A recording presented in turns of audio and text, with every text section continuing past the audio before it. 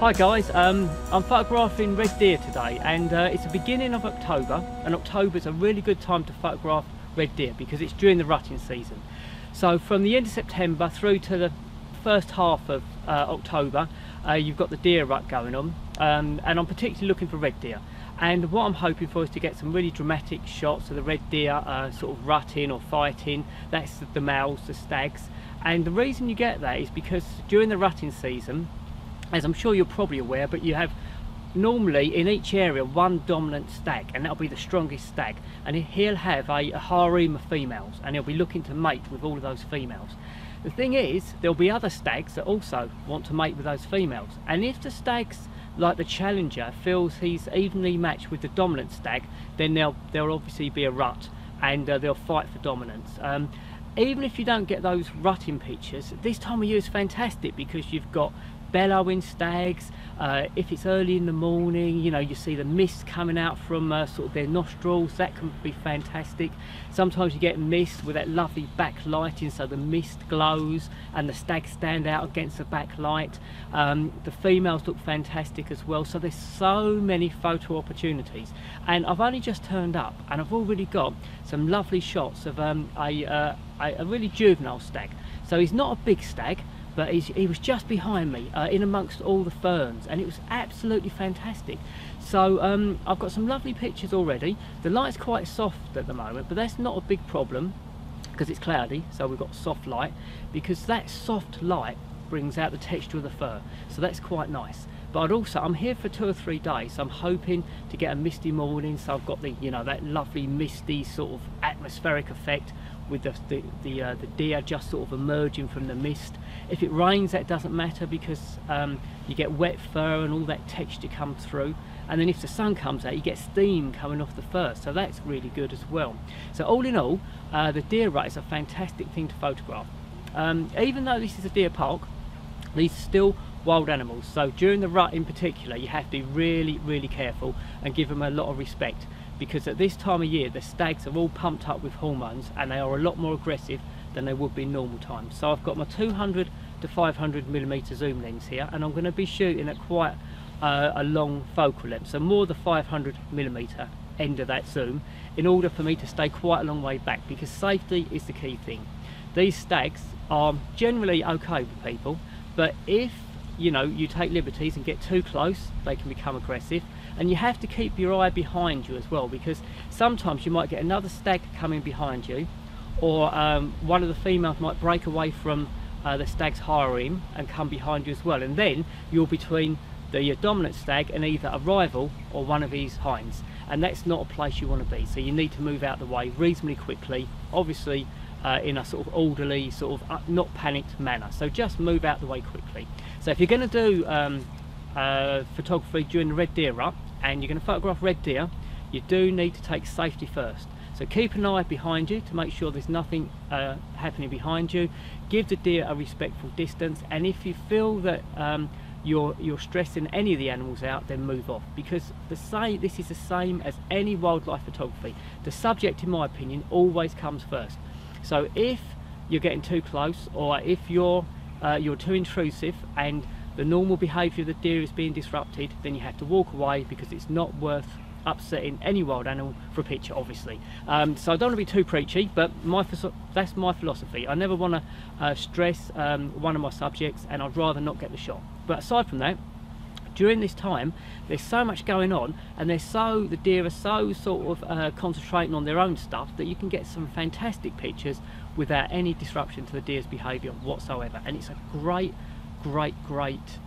experience. I love the deer rut. It's absolutely fantastic. There's loads of action, loads of atmosphere, and it's really good. I'm shooting with a fast shutter speed, so I want at least a 500th of a second to freeze any of that motion and to avoid camera shake. I'm on my Manfrotto gimbal head, so I've got plenty of movement. I can pan, I can move it up and down, but this gimbal head gives me lots of support, so that's great, and I can just stick it on my shoulder and have a wander around, and it's really comfortable. Because the light level is quite low, it does mean I'm shooting with quite a wide aperture. I'm on f6.3, which is giving me a nice fast shutter speed, and I'm on ISO 400. So I want a minimum of a 500th of a second. If I can get a 1000th of a second, can you hear that?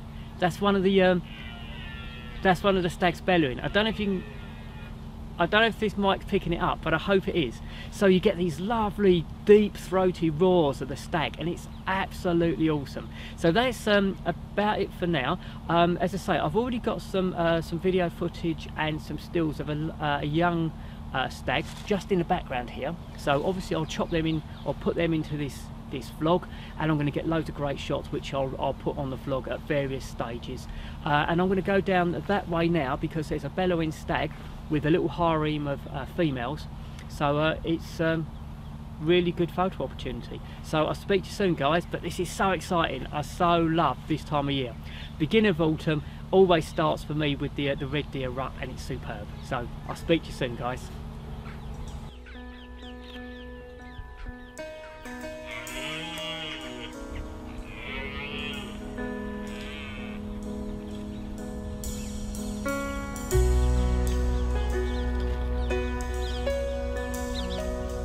Right, hi guys, this is fabulous. Just in the background, you probably can't see it on this camera, but I've got some great footage already. I've got a fully grown stag with a few females. It's been roaring away. You'll probably be able to hear the noise in the background at some stage. He's looking really good, so I'm going to get out of the way, but it'll be out of focus because the stag's sort of slightly in the distance. But I'm going to take some video footage on this camera, but I'll just stand out of the way now. So just in the background there, we've got a stag and a few females. The light is just popping out, so I've got a little bit of light coming out from behind the cloud, so that's giving me a little bit more directional light, which is great. There's been a nice bit of interaction with the stag and the hinds, so that's lovely, because it's not all about the big action shots. You're looking for all these little bits of animal behaviour to get up a nice variety of shots in a day or a couple of days, so it's all good. Absolutely fantastic. I'm going to take some stills now as well, and I'll leave this running for a little while. I'm certainly going to put the mic on this camera, so hopefully we'll get some video footage and some nice sort of roaring in the background. You know, these stags, when they bellow, it's so deep and powerful. It's a really great thing to hear and watch as well when they're roaring like anything. So yeah, it's great. I'm going to carry on. I'm going to spend the rest of the afternoon shooting a little bit of video footage and some stills, and I think that's about it for now.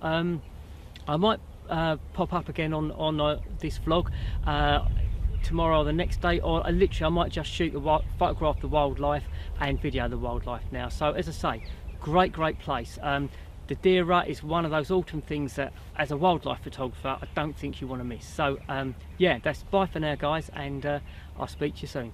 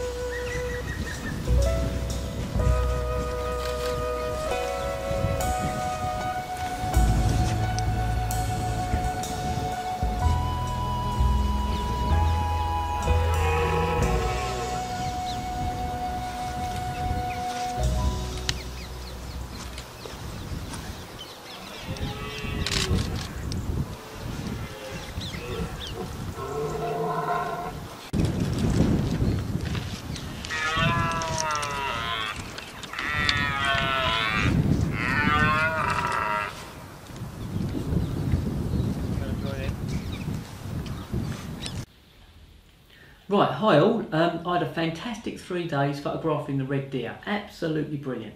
And I had a very big mix of weather conditions. So I had a really misty morning, which was fantastic. It's the sort of thing that really adds atmosphere to your shot. So I had this lovely mist. I had the stags roaring in the mist. They were backlit. So I moved into a position where the sun is behind my subject. So that makes the mist glow, and you get this lovely outline of light around the deer, and the deer's breath is backlit, so that looks really great. So, and they're roaring in the mist. It was fantastic. I also had some cloudy conditions, which is okay, because if you're doing a furry animal in particular, that lovely soft light really gives you a sense of detail and texture in the fur.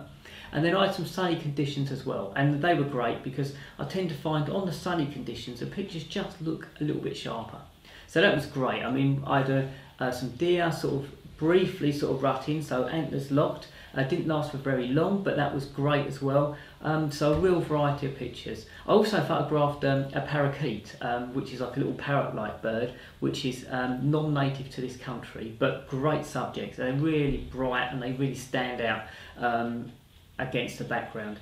And apparently, this is one of those little stories that's probably not true, but the first 2 parakeets were released by Jimi Hendrix in the 60s, and all the other parakeets are descended from those 2. So it's probably not true, but what a great story, and I hope it is true. Anyway though, the other thing I wanted to talk about was where to focus on the animal. So I don't want to talk about focusing modes because I've done that in a previous vlog, but basically where you focus on the animal.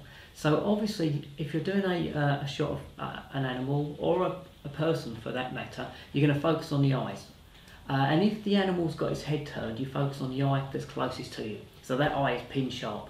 And the other thing is as well, when you're photographing, say, a single bird on its own, it's quite easy to just focus on the bird's head, and the background's nicely out of focus, and you've got a really simple background. But when you've got the deer, they're at this time of year, they're in little herds. So you've got the main stag and then his little group of hinds around him. So that makes it a lot harder. And if you've got more than one deer, what I would generally do is focus on the deer that's closest to me. And I think that works well. So you've got the main deer that's in focus, pin sharp in the foreground, and then other deer in the background that might be slightly out of focus, and that focus drops off to hopefully quite a blurry background and adds to a nice, simple, effective shot. And I think that works for the best. I don't think it works if the deer that's closest to you is slightly soft and then ones that are further back are in focus. I just don't think that works. So you focus on the front deer. If the deer's got his head turned, you'd focus on the part of the deer, so the eye that's closest to you. So that's focusing really. And the other thing I wanted to quickly mention was to make sure you have a nice simple shot. So if you've got a deer on its own, or let's say a bird on its own, it's quite simple to have a really nice plain background and focus on that bird, and you've got no other distractions. But the thing with a deer rut is you've got the main stag and then you've got loads of deer around him because he's protecting those deer because he wants to mate with them, which makes for a slightly more complex image. So what I tend to do is wait until like the deer I'm photographing walks to the side of the group, so it's separated from all those other deer and they're not distracting or getting in the way. The last thing you want is a deer in the front and then another deer or part of a deer just sort of popping up in the background and merging in with your main subject. So that's what I tend to do, wait until they walk to one side or there's a little gap so they're separated from all the other deer. Or if you're doing a stag, maybe the stag's roaring and he's standing up and bellowing, but all the hinds are sitting down. That again works because you've got the deer, you've got the hinds that he's protecting to give that shot context, but they're not getting in the way because they're lower and the stag's higher. So that's it really. Yeah, fantastic 3 days. I really enjoyed it. And as I say, sort of the deer rut is my start to autumn really, and I love this time of year. It lasts for about 2 or 3 weeks, the main action, probably last week in September through to about the middle of October, and we're in about we're just coming up to the second weekend in October, so it will be finishing quite soon, and it's a great experience. And anyone that hasn't photographed a deer, as long as you keep yourself safe and be aware of what the deer are doing, I think it's a really great experience. So I hope you enjoyed this vlog. Thanks for watching and listening, and if you have enjoyed it and you haven't already, if you can consider subscribing to my channel, that would be great. And if you do subscribe, press the little bell icon so you're notified when my next vlog will be up.